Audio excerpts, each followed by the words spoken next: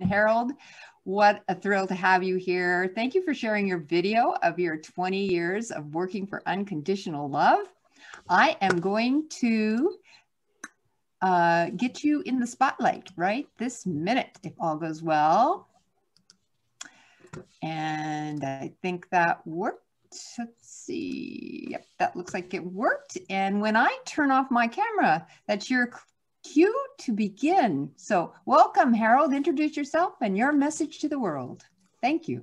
I'm Harold Becker. I'm the founder of the Love Foundation, as you mentioned. It's a global nonprofit where we are simply sharing the remembrance that we are all magnificent beings, powerful beings. We're gifted with the ability to have our thoughts and feelings create our reality. And we, more than anything, like to share the fact that we're all on this planet celebrating our humanity together. And in fact, if we remember how magnificent we are, we'll realize that whatever we have within, we give out. Whatever we give out, we get back. We have been on this planet for a very long time. We've gone through tremendous amounts of changes and difficulties, and yet here we are in an unprecedented moment upon the planet where there are individuals and groups and entire cadre of people around the world that are really making this a better world for all. And lest we forget, there's some brilliant new children being born that are very different than we were and when we've been a different age.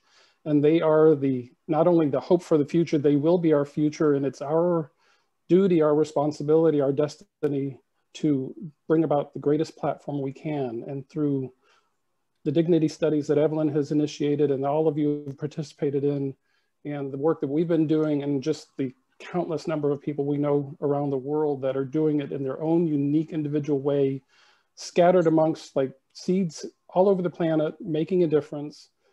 Let us never forget that there is tremendous hope, there's tremendous potential, and it all begins within us. Where we have love for ourselves, we have love for everyone else. Where we have love for ourselves, we have love for this planet. It may sound like a very simple message, and yet it is perhaps the most profound. We have to begin within. We have to be self-accepting, self-aware, self-conscious. And from that standpoint, we will recognize ourselves and the rest of humanity.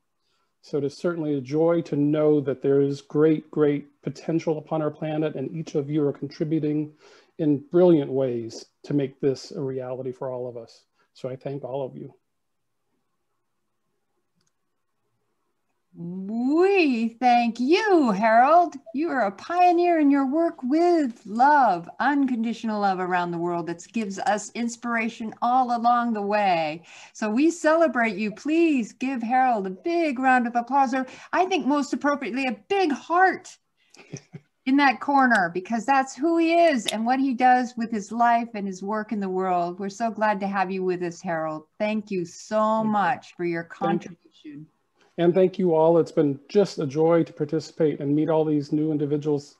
Some have known to me and some brand new ones, and yet all of us just making such a great contribution on the planet together and just making it a better world for all of us. Exactly, Harold. Thank you so much. Thank you. Thank you.